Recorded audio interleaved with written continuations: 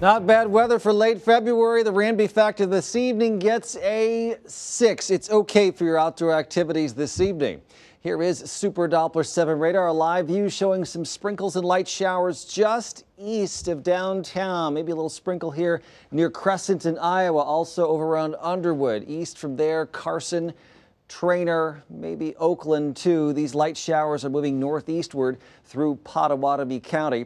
And as you look at the radar and satellite review here, you'll see this precipitation has developed this afternoon just east of the metro and looks like it'll continue tracking eastward. Just a little bit of low-level moisture came up from the south here. A lot of cloud cover today, some sun, very mild temperatures. Now, the western part of the U.S., a little more unsettled. There is a disturbance, a storm system coming down the west coast. You see some rain and mountain snow, but nothing huge here, nothing really organized. So a lot of that moisture will rain out across the Rockies, and by the time it gets here, we'll see just very light precipitation, no precipitation as far as snowfall around the local area. So this evening, temperatures holding near 50 for an hour or two and then dropping off. That's a live look downtown, and current temperature 54, southeast wind 15 miles an hour. The almanac page so far 57 the high after a low temperature of 23.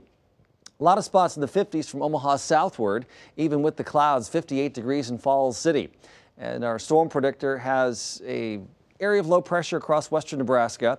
By 11 o'clock tonight, a little front dropping in from the north. The showers currently east of the metro into central and eastern portions of Iowa. So we're mainly dry, but could possibly see a few sprinkles late tonight. Clouds around, though. That's the gray on our storm predictor maps here. That's tomorrow morning. The afternoon, front dropping in from the northwest. So we'll start to pick up a northwest breeze, but any kind of substantial cooling holds off behind that front. So still temperatures close to 50 degrees here. And even though there are these fronts in the area, not a lot of precipitation. Mostly cloudy tonight, 40 for the low. There could be a couple of sprinkles again this evening. Showers, Iowa moving east into central Iowa. 40 at 8 a.m., a cloudy start, a mild start. Winds light out of the southeast, and by the afternoon we get a northwest breeze. 50 should be our temperature around 3 o'clock, mainly cloudy skies. So a little more sun on Wednesday and a little more of a northwest wind. But still 44 degrees about average for this time of the year. And then 45 degrees on the way for Thursday. Still kind of breezy both of those days, so they'll feel chillier than today. Then we're back up, 52 on Friday. Strong south winds start picking up, blowing in milder air, and temperatures in the mid-60s for the upcoming weekend, Saturday and Sunday. Spring-like weather again.